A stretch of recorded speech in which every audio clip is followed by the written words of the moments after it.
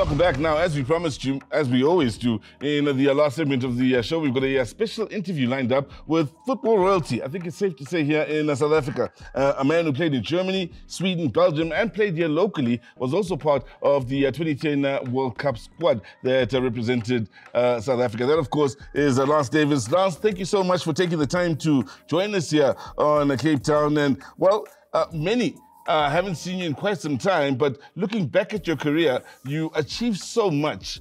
Looking back at your career yourself, how would you say you feel having played in various parts of Europe and also played here in South Africa and been part of the international setup for South Africa? Looking back, how do you feel about it all? Hi, Silvia. Thanks for having me on board on your show. Really going to enjoy it. First of all, yes, of course, it was been. If you ask myself, I don't regret anything in my football. Yeah, I think I was a good hard worker and team player for all the teams that I played for. I enjoyed most of my football career. Of course, we had a little bit here and there injuries, but I enjoyed all of it. I was part of the World Cup squad. That was an unbelievable, great, I would say, spotlight of my career in country. So that was really good. And then, of course, my young journey, when I went to Germany when 15, then I went to Sweden. Sweden came back to South Africa, was league champions with Supersport with the Gavin Hunt team. Then after the World Cup, I went back to Belgium. Came back to Ajax, retired at Ajax. So if you ask me, I enjoyed every minute of my football career. That's good to know. Now, you retired in 2015. Some, like myself, would maybe be of the opinion you retired a little bit early, but some will be wondering, what have you been up to since 2015?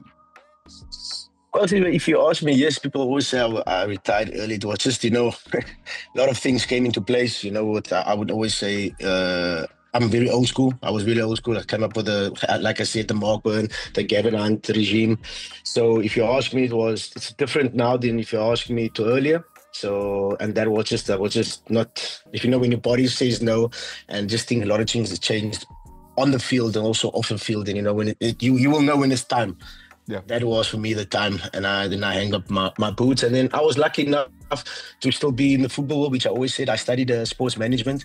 And that's when I moved on also when I moved back to Belgium, because my wife is from Belgium. Mm-hmm.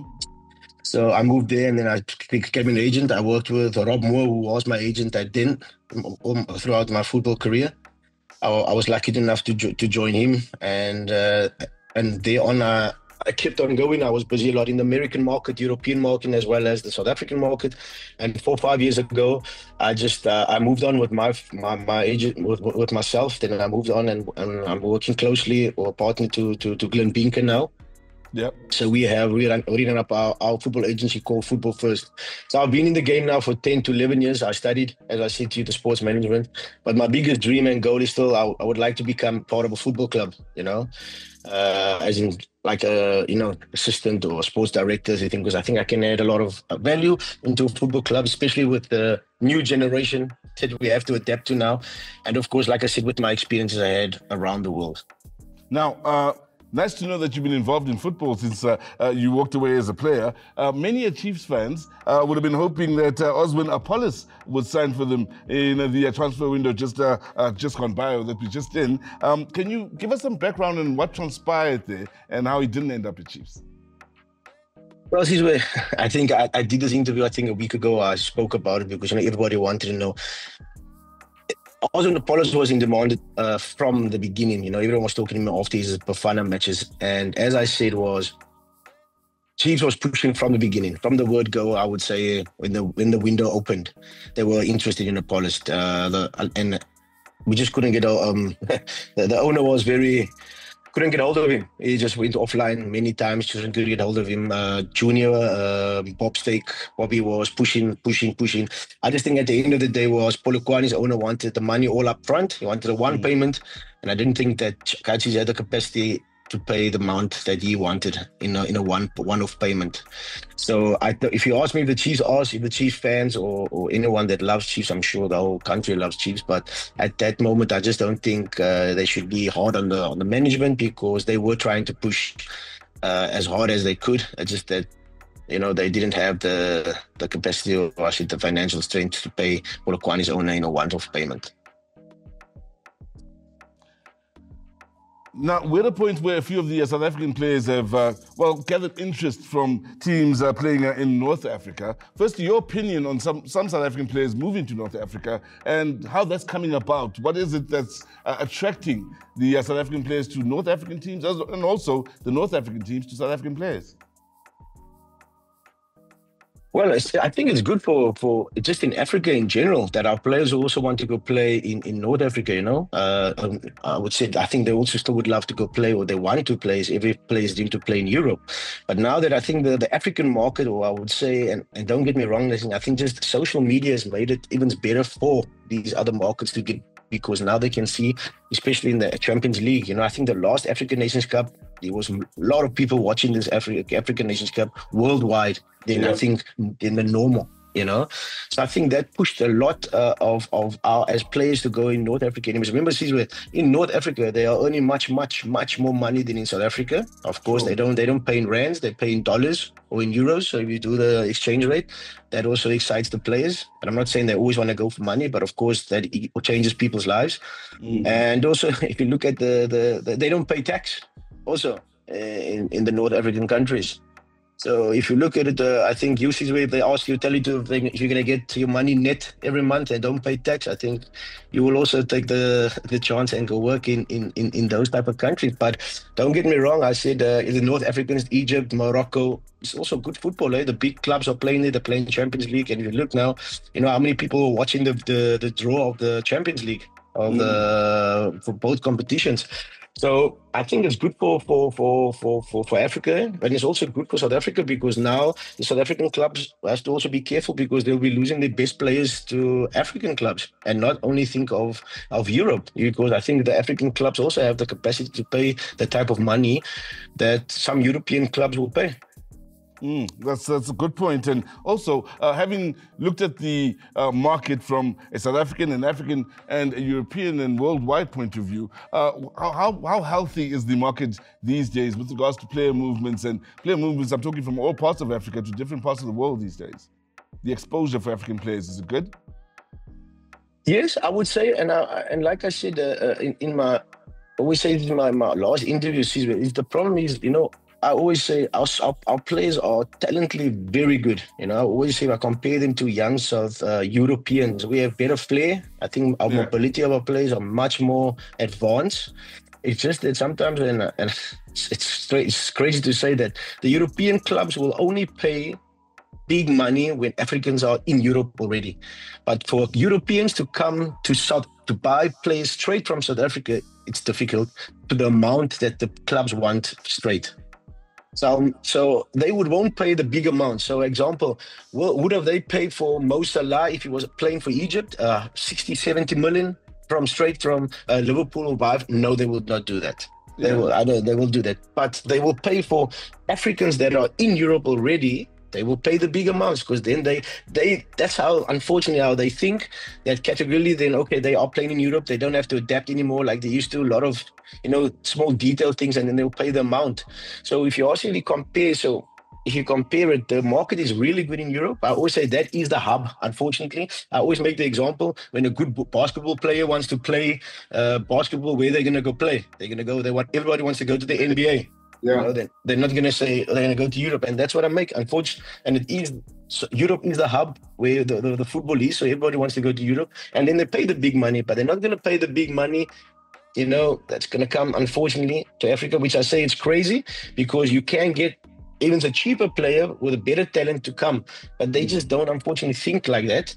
And also, you know, they also want to watch players live, and unfortunately, till now, European can't watch the PSL players, the games live because of for some reason. So that's also still difficult. Still, people are still trying to get that sorted, that they can watch the games. So there's like an app called or a thing called Y Scout that they can watch the African League. And at this moment, the European clubs can't watch the PSL teams. So that's also a problem. So they can't see anyone play. They can only watch the national team play because that is available, but not the PSL games. So if you ask me, they must come fly all over to watch the games live if they want to see the player. So if I say, to a European team, do you know Tebogo Mokoena? They say, yeah, but I can't watch him. I can only watch him when he plays national team. So it's also that's also difficult for our players, to get the market they would like, because that's what every week the European club is doing. They're watching the African market, but they can't watch South African players live when they're watching matches. Yeah, it's a good point. And now let's go back in time and go back to you at Hellenic. Now, for those of us that are old enough, we'll know Hellenic as a historic club that's given us great players over the years some time ago. You started off in your development at Hellenic, and how do you then move from Hellenic to getting scouted abroad and going abroad at a very early age before any South Africans really knew you? So take us through your journey from Hellenic going abroad. Yes, so wow, you're taking me really back, eh? I had still lots of hair. I still had lots of hair that time. My journey started really young, To be honest, Gavin Hunt was the first team coach, which he gave me a fantastic breakthrough. To be honest, when I was 13 when I made him. It was a friendly match when the Zurich team came to Cape Town, and he gave me just a few minutes in the first team. So that was. And that's when it kicked off. I had a fantastic late mentor, Mark Byrne. He was a great influence in my football career also. And that's when it started. And then at that time, it was really funny. Now I'm working together. Glenn Binken was my first agent also at that time. And when I played the national team, I think it was under 17, I scored a hat-trick. And then I went on trials to Arsenal and to Germany and to England. Unfortunately, that was still the red tape in England. And I think I was still one of those players that could still move to Europe under the age of 18. That law was not there. So I could still move. So I left South Africa when I was 15 already, and I played 14 or 15. I moved to Germany to play for 1860 Munich. And at 16 and a half, 17, I made my debut for 1860 Munich against Bayern Munich. So that I was really fortunate, and I really, like I said, if you ask me, I will never change that. Germany was a fantastic country for me to mature, to grow up as a person, as a human being. Because Germany, that was very strict, And if you look now, I can speak German, Swedish, so that was good experiences for me in my football life. Now, when you had played in Europe from a very young age, and you also came through later on in your career and played in the PSL, so to speak, you gave a very good account of yourself in the years playing here in South Africa. What was that transition like, and how did you find the game in South Africa compared to that in Europe? It was really funny because at that time, I was in Sweden, and those leagues are different. So the Swedish league is run differently to the normal European and actually South African league. The league stops in November in Sweden, and it only starts again in April. So I had to move on, and I had to get a club because also I didn't want to stay in Sweden. So because of the leagues, it was different. I needed to get a club at that time. So it was 2009, and that was the Cardfed team. And Joel Santana was a coach, and he said, "Lance, listen, you need to get his club before, otherwise it's going to be difficult." And luckily, or I would say, then I said, "Listen, I have to make a quick decision, but a good decision." And I was really fortunate that at that time, Gavin Hunt was the coach of SuperSport. Going back to me where it actually really started. Yeah. So that was actually a good move, and I think it was important for me because I knew the coach really well. And if you look at that team that played the 2009 we won, there was also a lot of Cape Town players also part of that squad. So that was a good integration for myself, And of course, if you play in football, it's a small world, so you can integrate quickly. Yeah. So that was really good for me. So if you ask me the difference, of course, I was struggling a lot with, I would say, structure, The game, very fast in South Africa, in the PSL, very fast, But also, because I was used to really to the European football where it's going to take one touch or two touch. In South Africa, you just didn't know what's going to come. Yeah. And it was also difficult because when you're playing different types of teams, it was always, you didn't know what you're going to come up against, in South Africa. So, but if you ask me, I enjoyed it. I was a champion, that's always good. You always know when you win trophies. But I had a fantastic time in SuperSport, and also I had a fantastic time in Cape Town when I went back to Ajax Cape Town also. All right, Lance, thank you so much for your time. Also, thank you so much for your contribution to the beautifully South African game and to the game at large. And nice to see that you're still involved in the game. Hoping to see you grow in your years following your years as a footballer. Yeah, thanks so much for your time. Thanks so much, Ibe, and fantastic, and I'll see you soon. See you soon.